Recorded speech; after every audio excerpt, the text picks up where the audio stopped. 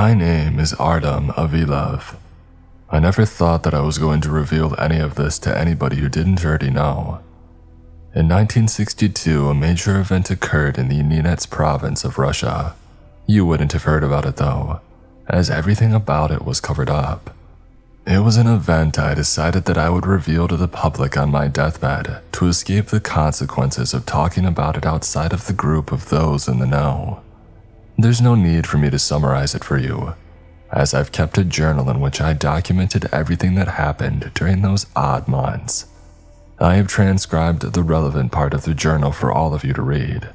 I should mention that I have nothing against anyone's religious beliefs. Just don't hurt people because they don't believe what you believe. If they have to defend themselves, they will. With nothing more to say, here it goes. Entry 1.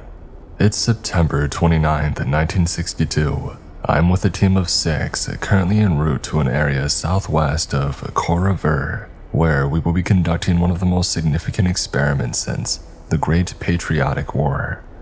Our commander has been planning this out very carefully for months and we aren't going to mess it up.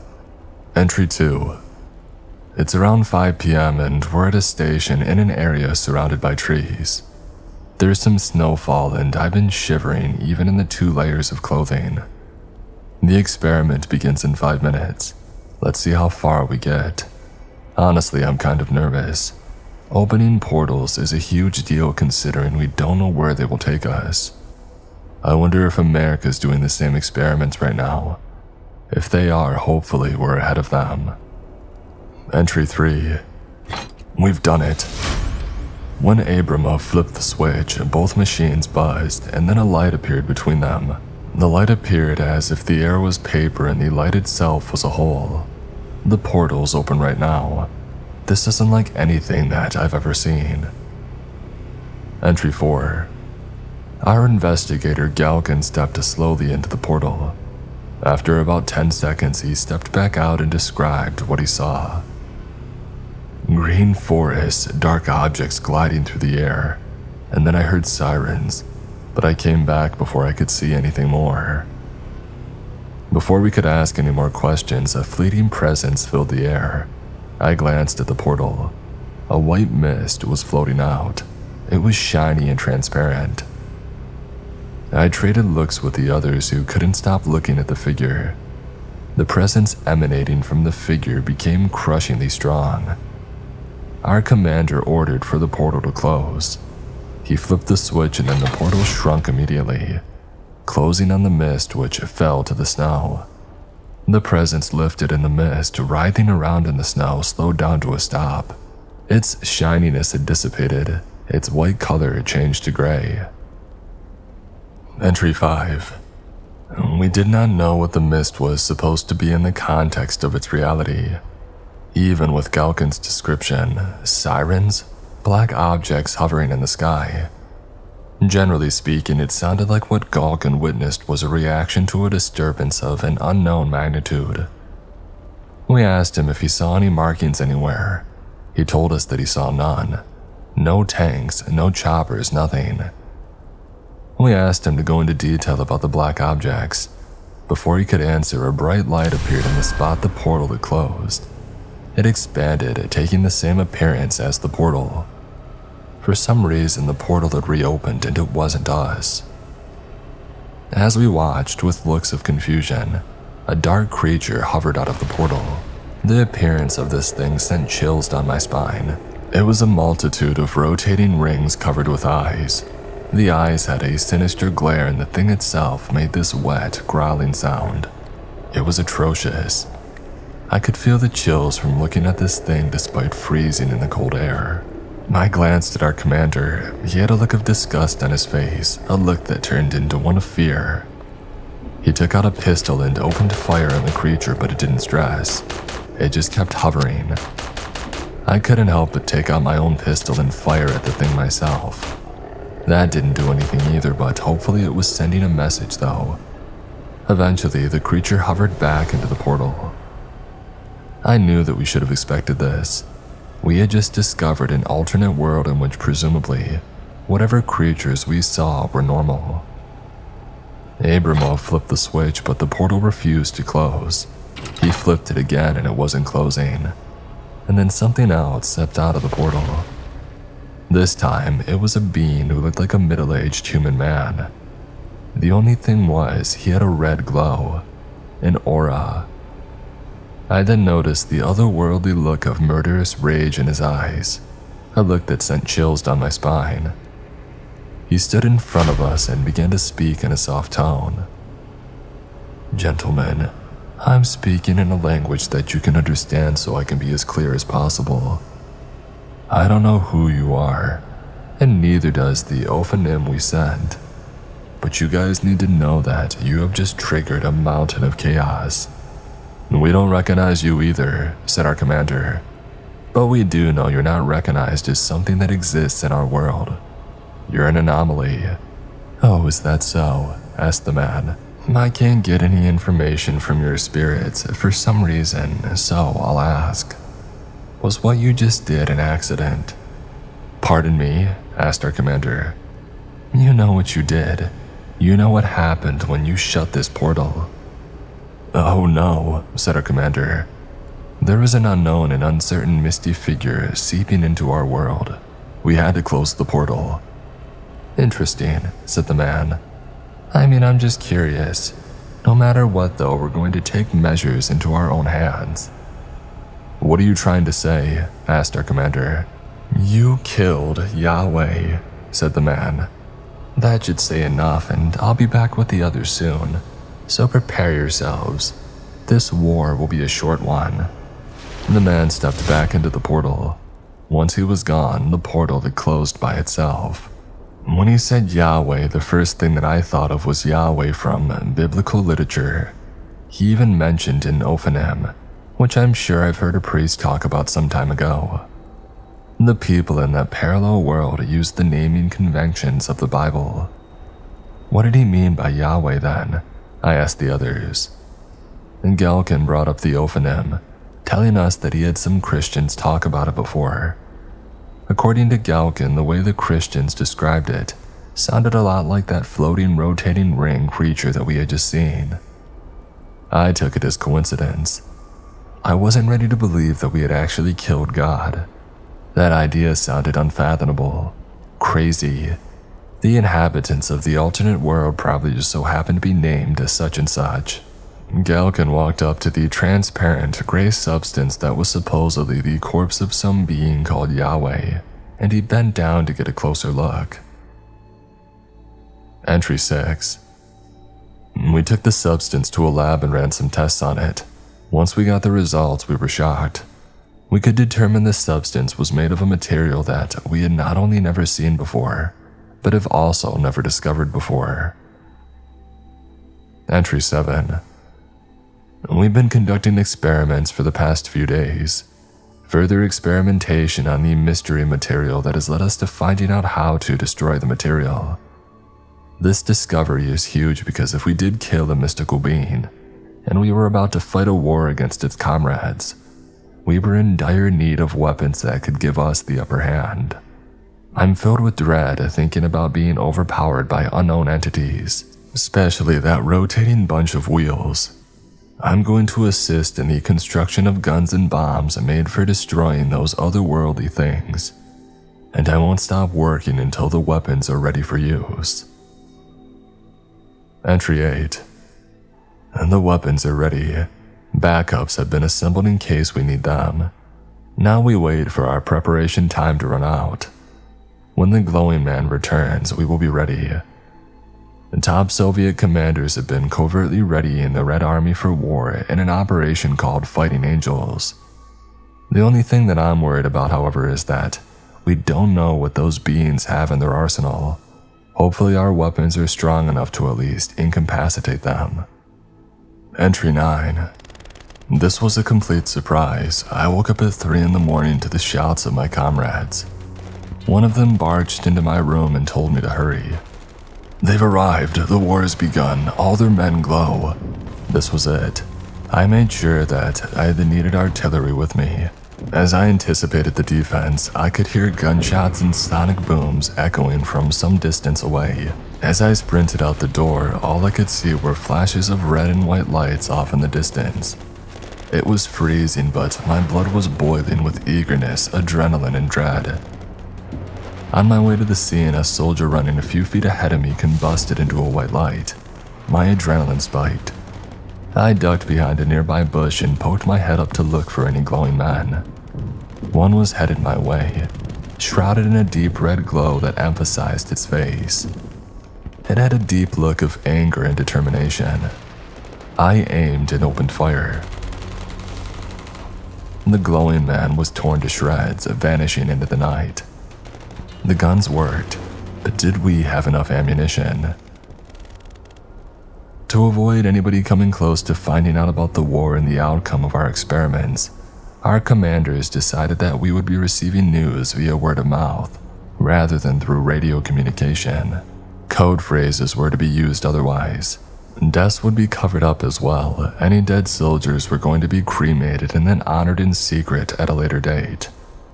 Nothing about the war was allowed to be recorded or broadcasted, and every civilian in Ninets who were aware of the war was to be sworn to secrecy. Our commanders were really doing the best they could to cover this up. Day one was full of uncertainty. The glowing men were everywhere. Every other minute there would be one or two of them running along the trail. It was odd seeing them be torn up by our new bullets. It was something out of a dream. I only got the opportunity to sleep every once in a while. Even despite attempting to sleep in an underground cellar, I was too busy trying to control my breathing. At times I would nearly fall asleep, but then I would hear the sound of leaves being rustled and I would be wide awake again. That all kept going on for 3 weeks before things began to slow down. The glowing men began arriving in smaller groups, and their faces were becoming more and more vengeful. Still, I could only duck and hope for the best, killing these dreadful creatures from another world before they could kill me. Entry 10. It's week 3, day 5. I finally received some news. A soldier walked up to me with a look of exhaustion on his face. The glowing men are cornered. Our men are guarding the portal. They're shooting each and every glowing being that comes through. Entry 11. Week 4, day 1. I awoke at 4 to a strange wet growl. I grabbed my gun and tiptoed to a spot beside the window. The growling was giving me chills. As it went on, I peeked out the window and my heart sank when I saw it floating underneath the light emanating from a lamppost. The wheels, the floating, rotating wheels covered with eyes. It was just hovering in one spot. It shined in the light, but it was still ugly and monstrous. I aimed and fired at the thing, shattering my window in the process.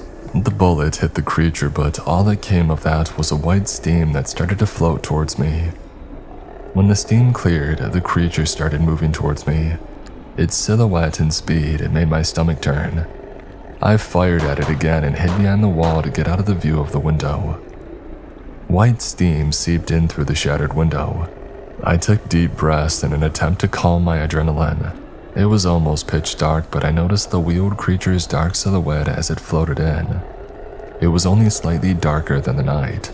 I fired at it again. It stopped, but I couldn't tell if I had done any damage to it.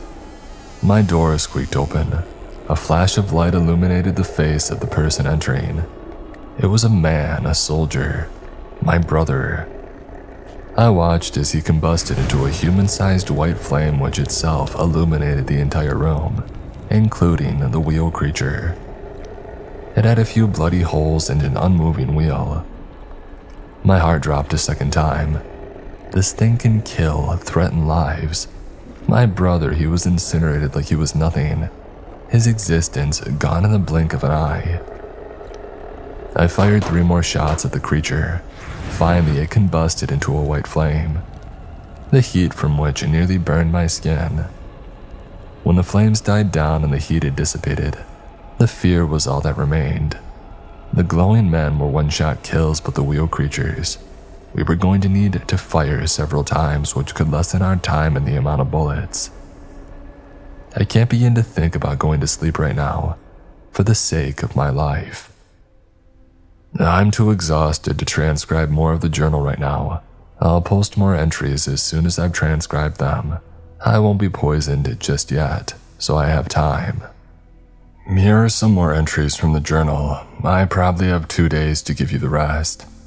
Anyway, the Soviet Union killed God while conducting an experiment with interdimensional portals, and then they went into a covert war with a large group of glowing men. Entry 12. On week 8, day 3, I got word the glowing men had stopped coming out of the gateway. The portal had closed and a letter was left behind. Apparently the letter read, "We don't and can't understand your world. Reading the minds of your people is impossible," which could only mean one of two things. 1. An alternate Yahweh is the almighty God of your world, who isn't letting us into your minds and spirits. Or 2. There is no God ruling your world. Yeshua, the Son of Yahweh, has taken the throne in heaven and now oversees heaven and earth. He has instructed us to turn the other cheek and close the portal to your unpredictable world. I chuckled at the incredulity of what I heard. So it was God and we had really killed him. But this couldn't be it, right? I lost my brother to God's vengeful angels. If I had to fight and be in hell with them, then so be it. Once I reported back to the base, I met my commander for the first time in weeks. "So, the war ended today, huh?" I asked. "That was another intense one." "It ended 2 days ago," said the commander. "Did you get the news?" "About the glowing men being God's angels, and the fact that we had killed God?" "Yes. Top commanders want to open the portal and sweep heaven for its crimes against our union. If Jesus really keeps his word, we shouldn't have a hard time doing so," I said. I was glad that the war was over. As for the wishes of those at the top, I can't stand the thought of going through the portal. The angels wanted us dead, and their creatures were terrifying on top of being deadly. But I can shake it to defend the Union and avenge my comrades. Entry 13. Over lunch that day, discussion surrounding God and the Bible was mounting. God was dead and his angels avenged him by killing a bunch of us, and we were supposed to take it. What surprises me is that God was real in the first place. I was raised an atheist, although that's probably due to Stalin's crackdown on Christianity. My parents never spoke of any religion or God, so practicing religion always seemed alien to me. I had a babysitter who was obsessed with God, but I never practiced religion with him. I don't think I need to understand what God's army was trying to convey when they killed my brother, but it for sure wasn't all that good. Entry 14. I'm sitting on my bed right now having just read a letter from Khrushchev. This is going to be interesting. Moments ago, letters were handed out to each of us. I could only guess that it had to do with Yahweh. I opened mine up. It was a statement from Khrushchev. I read it all the way to the end without hesitating.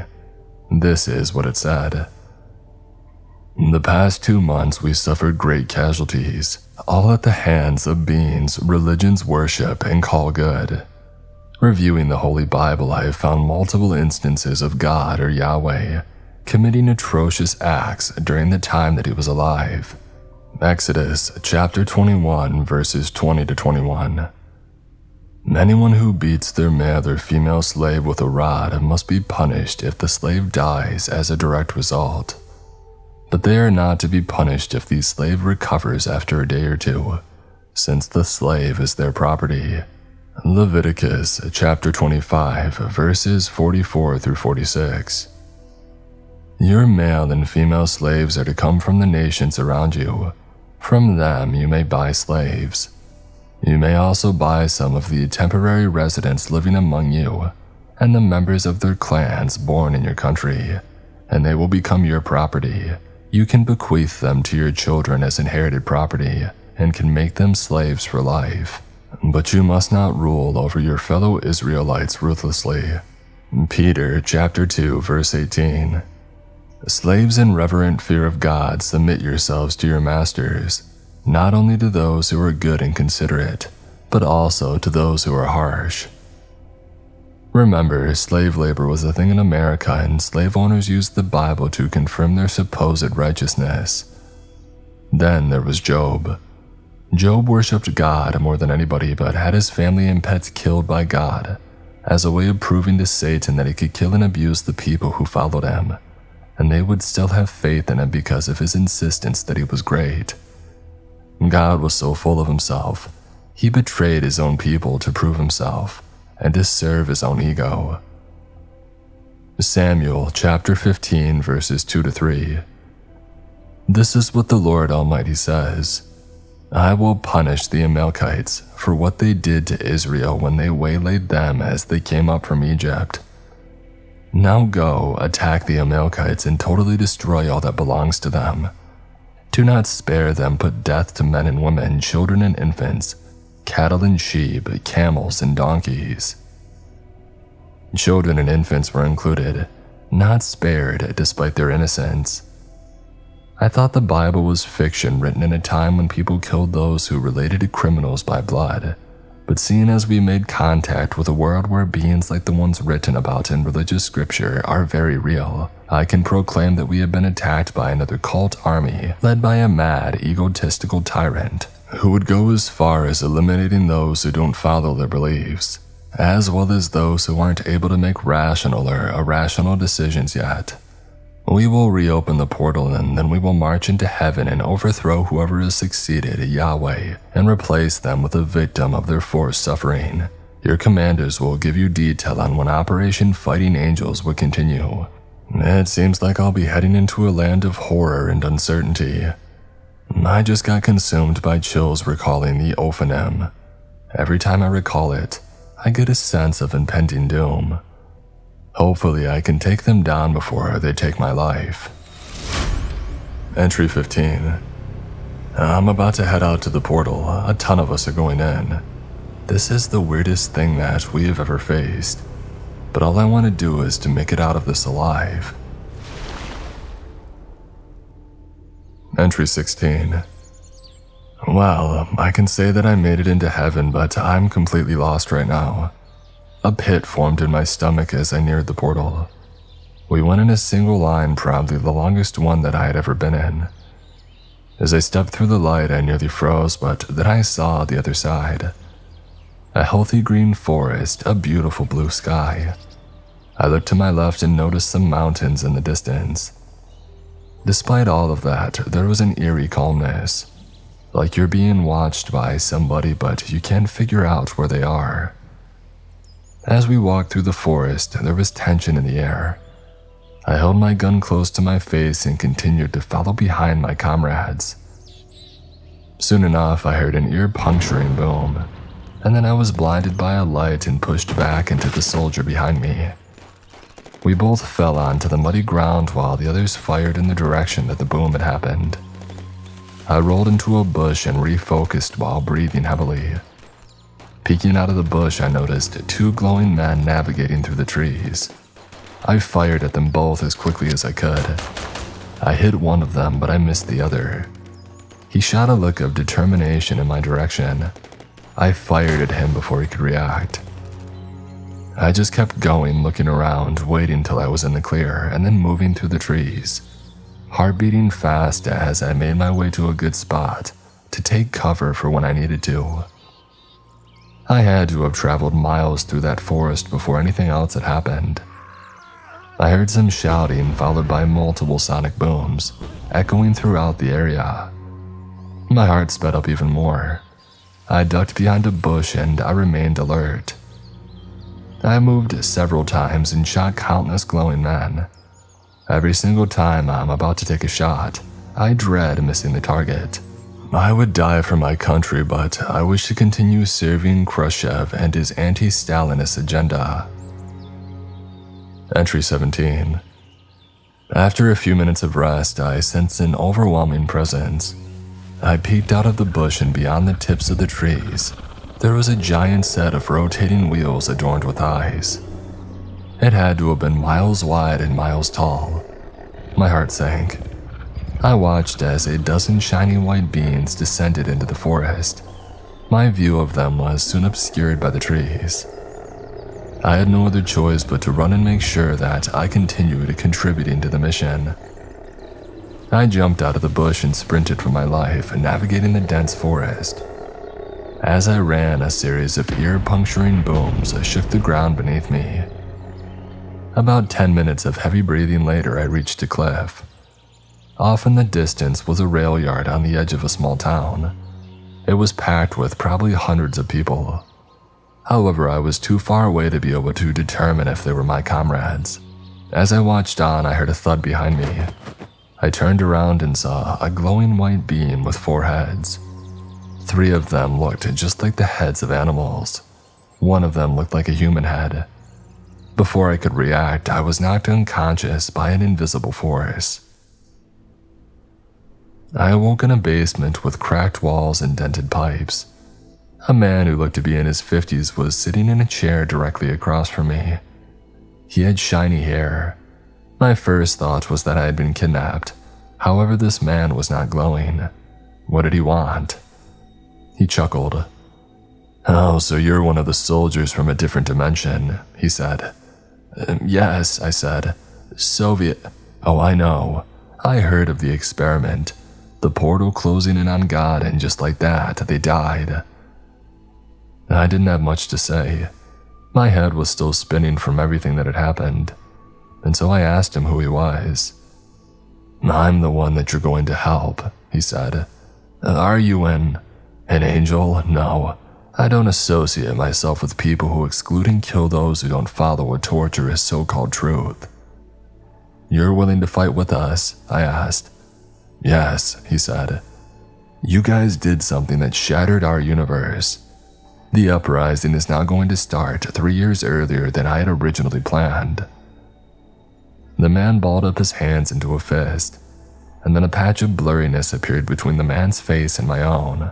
The blurry orb became an image of a white church with a crowd of people huddled around it.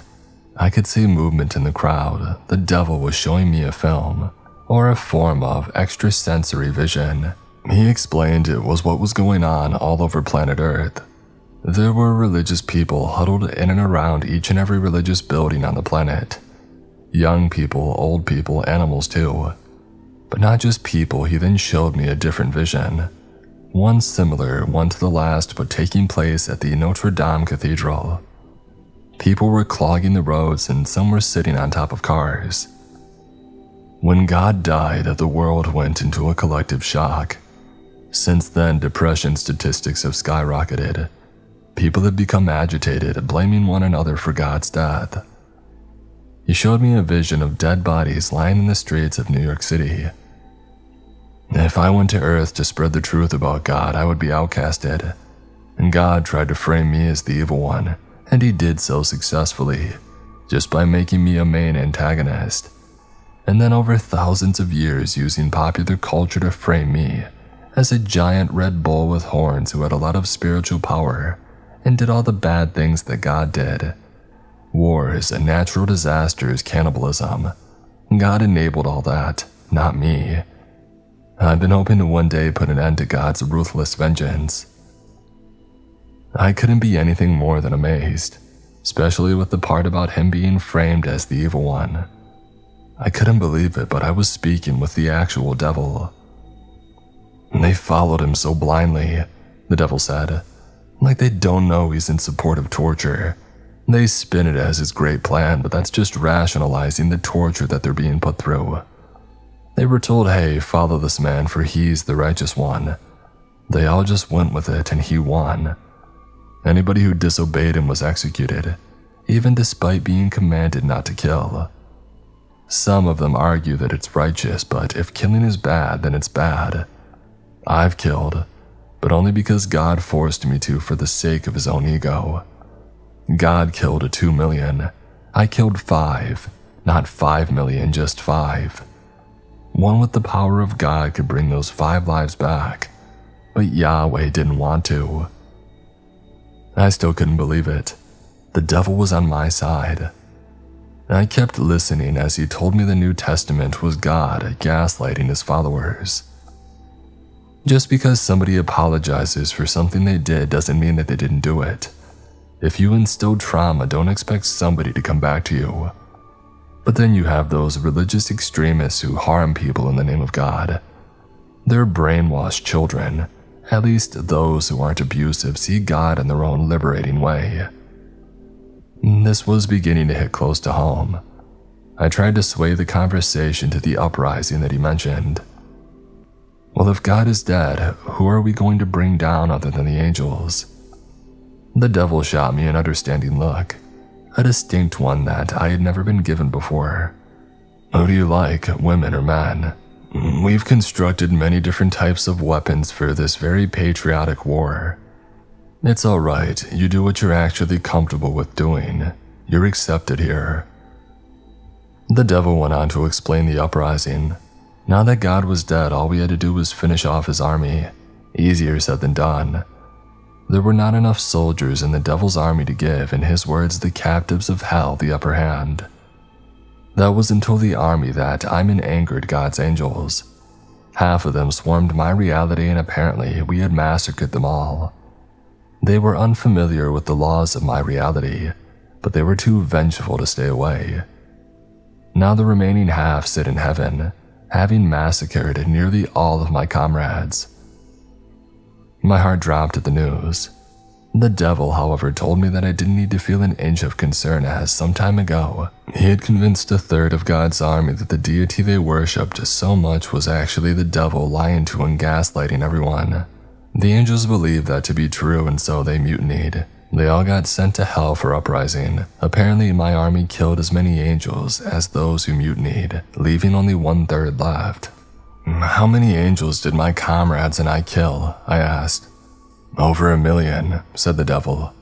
What about guardian angels? There has to be billions of them, especially after the baby boom. How is 1 million only 1/3? Guardian angels don't fight God's war. They surveil children, the devil said. What's Jesus Christ doing in all this? I asked. Jesus Christ was the human manifestation of God, not a separate entity.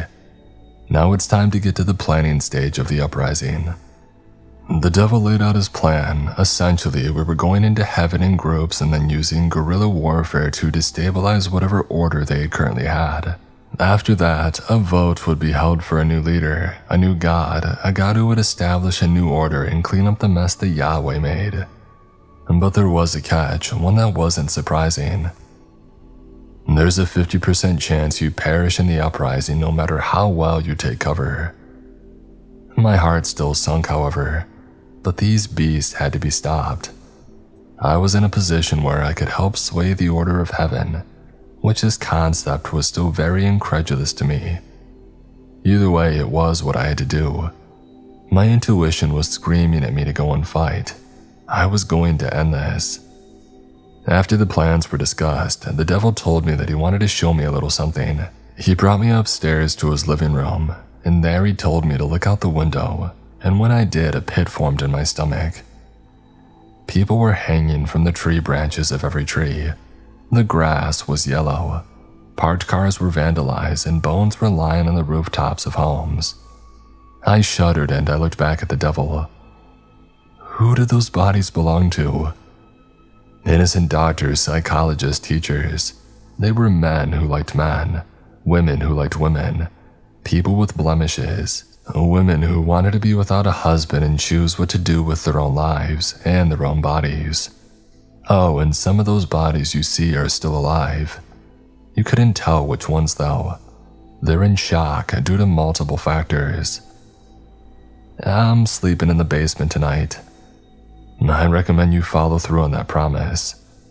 Who in their right mind would murder innocents? The devil sighed. At least the Soviets are a necessary shield, he whispered to himself. Why wouldn't we be? Oh no, I meant that differently, no. Anyway, before we do anything else, I'm going to show you a wider picture of the world out there. The devil brought me out to his car, a yellow four-door with dents and scratches all over. I was taken on a drive. Moving down the road, I gagged as bodies hung from the trees. Some swayed, the road was cracked and had a few holes filled with red liquid. Moving along a main road, I noticed a very similar scene, but there weren't as many cars around as I thought there would be on a road like that. A few minutes later, still moving down the road, the devil pointed out a gang stabbing taking place in a parking lot. People were walking by looking dead in the face, not reacting to the dispute. The devil then hit the brakes. A dozen, I'm not sure what to call them, small spiky animals would spit many fireballs every 3 seconds. They were walking across the street. One of them was carrying what looked to be a charred human hand, but I'm not so sure. These things were clearly dangerous and my heart rate increased as I waited for them to pass. Eventually they did, and moments later a truck with an eerie logo passed us from the opposite direction. Forbidden meat, it's not immoral. What was that supposed to mean? If somebody comes to the door and asks you to meet them at a special restaurant at 5 p.m., and they don't have anything official on them, close the door, the devil said. That was the only thing he had said to me the whole drive. The rest was just pointing. Aside from the first few things I mentioned, I witnessed a young man being shot in the neck, saw boarded up windows on several shopping centers, saw 5 crumbled homes, 10 groups of homeless individuals, and a lamb with 5 eyes that stood in one spot, staring at me with a look of sinister determination. It was a crazy scene out there, but I guess that's what I had to know. The cage that God put innocent people in was the same place that he put killer creatures, murderers, and other monsters. Entry 18. I'm sitting on a bed in the basement, while 2 mattresses stacked on top of each other would be a better description. I hear animalistic screams echoing from all directions outside. There's now a deep pit of dread in my stomach. I don't know what might happen to me while I'm asleep. Hopefully, I'll wake up without a mark. Also, the windows down here don't have any curtains, so I'm going to turn out the lights so that none of whatever the heck's out there will see me. I managed to save myself one more day. Here are the rest of the entries. Entry 19. My heart's pounding and I don't know where I am, and I can't say for sure whether I'm safe. After I set out with my group, we bypassed the guards by tunneling under heaven until reaching the sewers. I guess the devil thought the sewers would be mostly unguarded, but once we set foot in them, shouting started coming from both directions. Glowing men. My heart dropped. There was nowhere to duck, and I shot at the men, relieved to see them combust. As we trekked through the dimly lit sewers, I took note of how horrible it smelled. It didn't matter so much every time we neared a corner. My adrenaline level skyrocketed. Would there be glowing men waiting for me, and would I live? I resorted to just shooting blindly around the corner. It worked 5 times. Eventually, we reached a drain one of my group members claimed was the first one from the city. She told me to follow behind.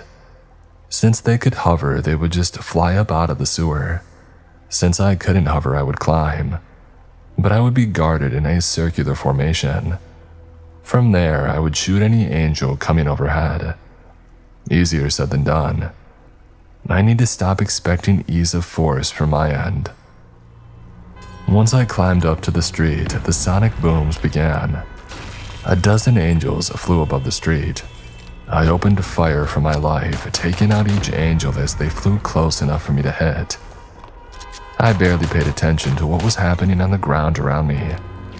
All I heard were booms, shattering glass, car alarms, and shouting from all directions. At one point, I needed to take cover. I looked around and saw all the chaos. I ran through a shattered shop window and hid behind a table. An angel landed on the ground. I shot at it and it combusted. As I anticipated, the second another angel revealed itself, a deep male voice hit my right ear. "Hey, you from the kingdom of the devil, or are you of God?" I looked to my right and saw an elderly man pointing a double-barrel shotgun at my head. Some shouting echoed in from outside. I looked and saw 2 angels sprinting towards the shop. "Are you of God?" answered the question. I jumped out from behind the table. The two angels' eyes widened. They aimed their guns right at me. I grabbed the shotgun wielder by the hips and pulled him in front of me. He combusted into white flames while I jumped behind his desk for cover. I jumped up and fired at both of the angels. Both of them combusted as well. The war went on for weeks. Those weeks weren't so different from weeks that I spent fighting wars in the past. In the middle of week 4, I woke up as the sun began shining and noticed how silent the city was. Perhaps all the civilians had evacuated. During my journey through the war-torn city, I came across a restaurant with shattered windows. I took a look inside. The tables were all lying on their sides. Food was strewn all over the floor. As I looked around, a wet screeching noise echoed from the sky. I looked up. A giant ophonym was about to fly overhead. My heart sank. I jumped through a shattered window to hide in the restaurant. I knew it took several bullets to take out a small ophonym, but I couldn't imagine what it would take to bring down a giant one. The dreadful sound of the ophonym peaked, but once it began to pass, I took note of a television on the far end of the room. I walked up to it and switched it on, hoping to get some news updates. I flipped through the channels until I found a broadcast showing a giant ophonym hovering above a city that I couldn't recognize. Many of the skyscrapers in the city were on fire, and then explosions rocked about 10 or 15 of the skyscrapers, taking each of them down. Meanwhile, fires were spreading like crazy across the surrounding forest. And with that, Heaven's final option is hammering the city at the center of hell. The destruction of evil in the name of God has begun. I watched in horror. Heaven's final option, innocents are dying, people are being tortured. As I fumed, I heard the sound of somebody stepping on a piece of glass outside. I didn't have time to turn my head before I blacked out. I woke up in someplace dark. Feeling around, I felt a cold, hard-tiled floor. What room was I in? Who captured me? I felt around some more and found a lamp. I switched it on, revealing the room that I was in. Torn up papers, photos, and posters were strewn all over the ground. Entry 20. After writing up the last entry, I looked through the torn up papers. Some of them depicted God, Jesus, and different angels. Others were pages from the Bible. I held one of the torn pages and read half of what was on it. I crumpled it up and threw it at the wall. The door creaked open. I jumped, hoping that it wasn't one of those glowing men. I grabbed my gun and aimed it at the door. I was relieved to see that it was a non-glower. She had black hair and looked to be in her mid to late 20s. Her eyes widened. "Oh no, it's okay," she said. "I'm on your side. Your fellow soldiers are going to be back soon." I was relieved, but I didn't know who she was. Was she associated with the devil? Or was she someone else entirely? I asked her. "Eve," she said, "your fellow soldiers need you." "I know they do," I said. "We have creatures to eliminate." "You've already pretty much won the war. Don't let your guard down though. Because the angels are avenging God and destroying hell as we speak. Your soldiers need you to help them bring in a bomb that you and them call the Parakouzma, according to them. The Parakouzma was an atomic bomb that we were developing as part of the construction of anti-anomalous weaponry following the accidental death of God. I told her this, but I also informed her of the fact that we hadn't tested it due to our efforts to conceal our war on Yahweh's spirits.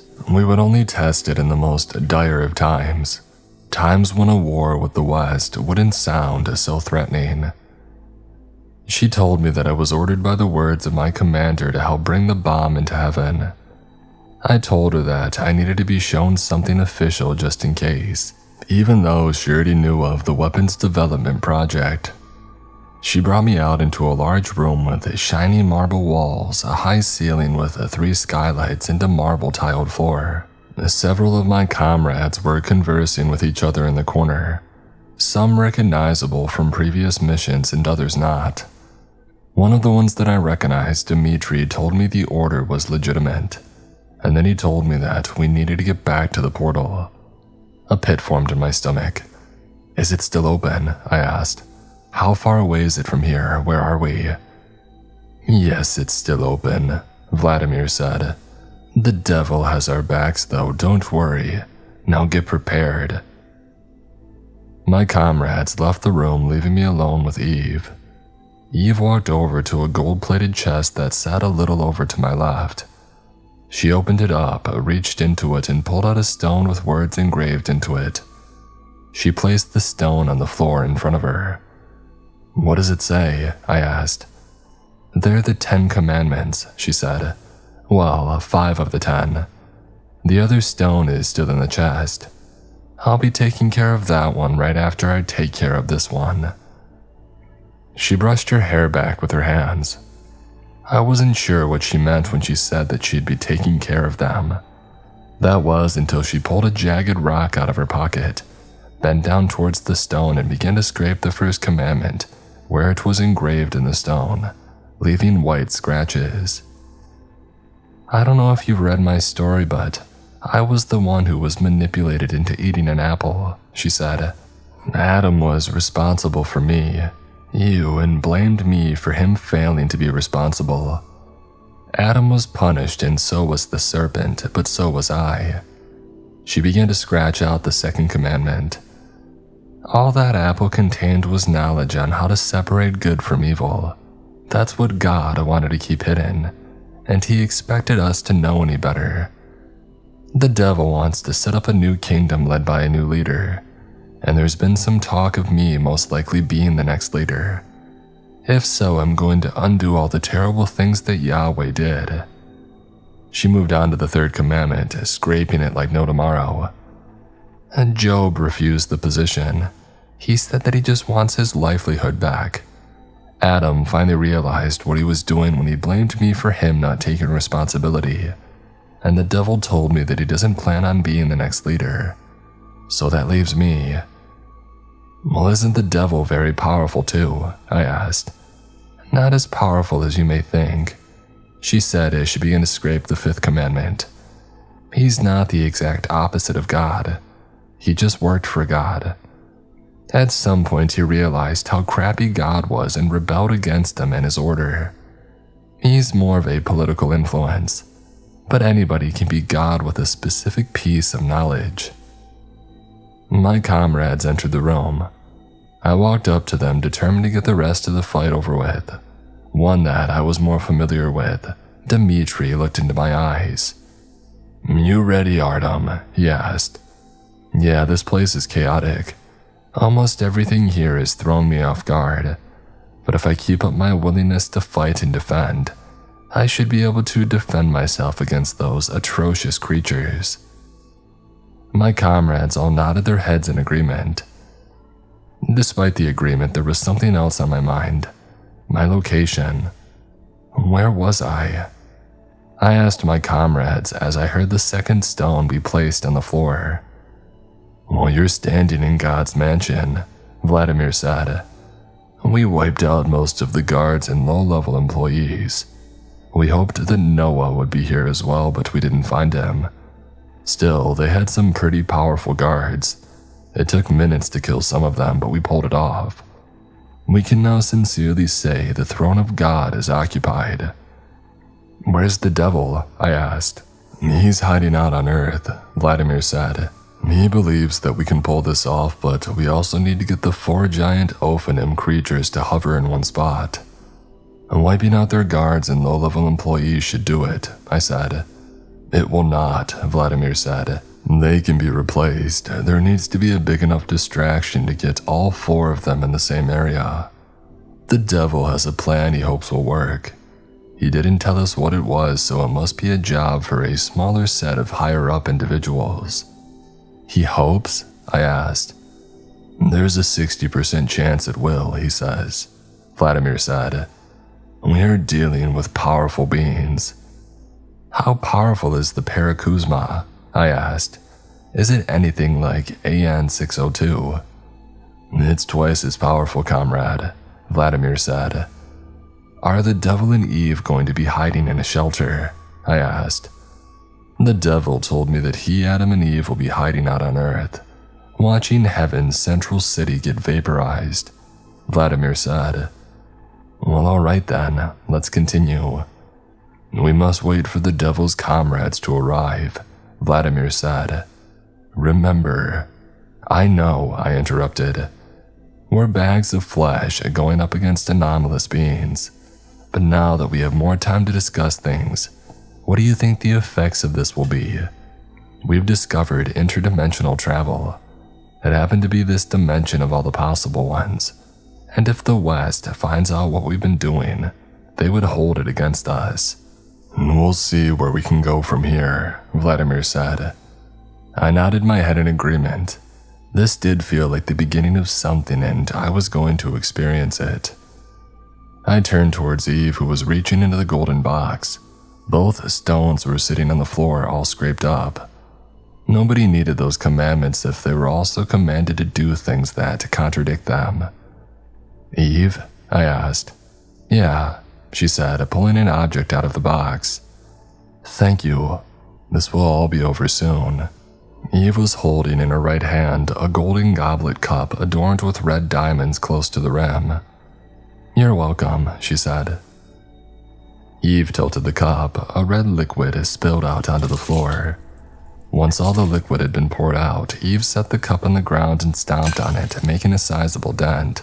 She stomped on the cup again and again and again until it was pretty much flat.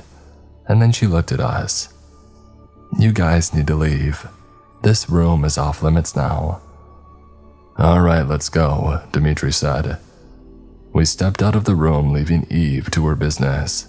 In the lobby, we met up with the devil's comrades who asked us if we had everything that we needed. We each told them yes, and with that, we were on our way to finish this.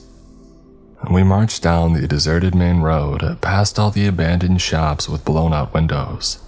We were expecting just a few angels, but then that noise came back, that wet growl.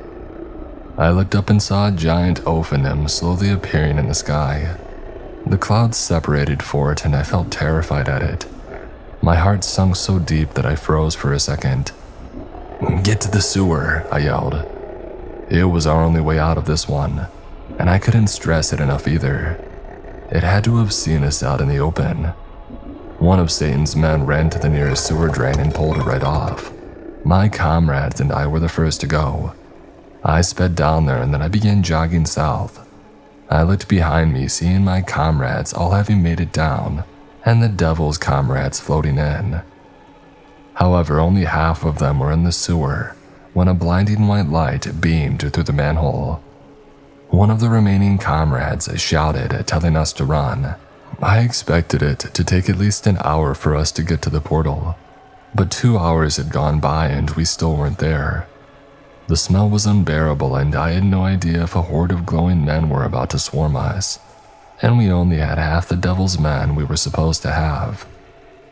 My fear turned into reality when I started hearing familiar shouting echoes from both directions. Oh, great. It had happened so quickly. My memory is hazy, but what I can say is, when we heard the voices, the devil's comrades shielded us. Once they rounded a corner out in front of us, it was just deafeningly loud booms for 5 seconds. We waited silently, then before we could count to 10, a couple more rounded the corner. They were shot and killed.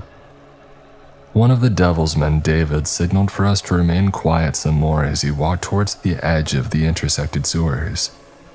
Before he reached it, a black rectangle with moving eyes peered around the corner and shot David with a beam of light. Dread overtook me. There was an ophanim down here. Why was I so afraid of them? Other than because they were killer creatures. Their appearance was just terrifying and creepy. All those eyes. I aimed my gun at it, waiting for it to peer around the corner again. Another of the devil's men started towards the spot that the ophanim was. When he neared the spot, he tossed a grenade. It exploded and the ophanim hovered out from behind the corner while making the worst screech that I had ever heard. A third of it had been blown off. It was leaking heavily and I was barely able to stay up. It landed on the ground, continuing to screech. I opened fire at it. One shot and it was gone. Eventually, David told us to stop moving. He pointed to a drain up ahead and told us that it was the nearest drain to the portal. This was all almost over. Good. But then David told us that we were miles away from the portal, so we needed to be quick. As he told us the giant Ophanim were probably hovering around the central city, he got a call on his radio. This may be shocking, but the devil's plan has failed. We need to get through the portal before any angel finds out what our intentions are. That couldn't be too hard, right? We climbed out of the sewer. The sweet smell of fresh air was delightful, a great break from the stench. All we needed to do was hurry through the forest. We ran for what felt like an hour. We avoided buildings, farmhouses, everything. It was going to take a while to reach the portal, so we discussed hideouts for when we needed to sleep. At some point, we came across a bunker, and David told us to get inside. Before I could step in, somebody was shouting in our direction. "What are you people doing with my shelter?" I looked to my left and saw a farmer. "Training," I lied. He picked up a shotgun and aimed it at me. "You guys look like those invaders. Get out of here or I'm calling the police," he shouted. In defense, I shot him and he combusted. I stepped into the bunker where I met up with my comrades. After we woke up, David told us that we could pile into the pickup truck in the driveway and proceed with the rest of the trip. He insisted on protecting us on our way there. There were 6 Soviets, including me, so 2 could sit in the front, and 4 could sit in the bed of the truck. It seemed simple enough. After breakfast, we made our way to the truck. My comrades and I hopped into the truck while the devil's men took their positions around the truck. And then we began our journey down the roads of the farmland. Adrenaline rushed through me as I thought about the possibility of being found and vaporized by a giant Ophanim. About 10 minutes away from the portal, the truck broke down. We pulled up to the side of the road and made the rest of our way on foot across the calm forest. Some moments into the walk, I saw a white light shining in the distance. That was it. Shortly after I spotted the portal, I heard it again, that echoing growl. I looked up for a quick second and saw a giant Ophanim. I picked up my pace until I was running as fast as my legs could take. Once out of the forest, my adrenaline spiked. If the Ophanim couldn't see me in the forest, it could see me out in the open field of grass. It took me a few seconds to realize that the Ophanim hadn't harmed me, although it seemed like it would have already. I could still hear it growling up there, and worse, I felt it staring. They burned my psyche and they were chilling as hell. I reached the portal and without looking back, I sprinted through it. I didn't at all mind the transition from the warm climate to the snow and freezing air. The second before I ran through the portal, I felt 4 sets of eyes staring at me from behind, followed by 4 thuds behind me as well. The air got warmer too. I didn't have much time to think about it, as I needed to get to the arsenal in which the Parakuzma missile was housed. I was then ordered to guard the portal, so I went over and stood by it. While on guard, a gruesome and terrifying statement was made to my comrades and I. It didn't change what I thought about heaven or God, I mean not at all. In fact, it made it all a whole lot worse. It happened so suddenly, and I happened to be glancing at the portal when a human skeleton covered in ash was wheeled out by a flaming man. It's hard to describe where his flames began and his body ended. The air heated up like an oven in his presence though. He gave me a smirk and then he said, "Let this be an example of what will happen if any of you step into heaven again. The flame consumes the wicked." He turned around and stepped through the portal and back into heaven. The air began to freeze, but my disgust wasn't going anywhere. Once my comrades arrived with the missile, it was pointed out the portal was in the wrong position to fire a nuclear missile aiming for the center of heaven. So we put the machines powering the portal up on a platform, and then connected the platform to a helicopter. Once the helicopter lifted the portal high enough, we carefully aimed the missile at the needed angle. Within minutes, we got 3 of our commanders to vote on the decision to covertly launch the missile. All 3 of them voted to proceed with the launch. It was time.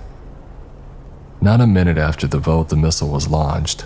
It flew through the air without an issue, gliding perfectly. It flew through the portal and then the portal closed. The platform was slowly lowered back to the ground and then disconnected from the helicopter. It was determined the city would be far enough away to make a quick observation from the heaven side of the portal. However, remembering what the flaming person had presented, my heart dropped. I didn't want my comrades to be incinerated. I showed them the skeleton and I told them what happened. "What was his name?" asked my commander. I wasn't told, but the fact that we can't recognize them says enough. How will we know if we've succeeded? I had enough of this.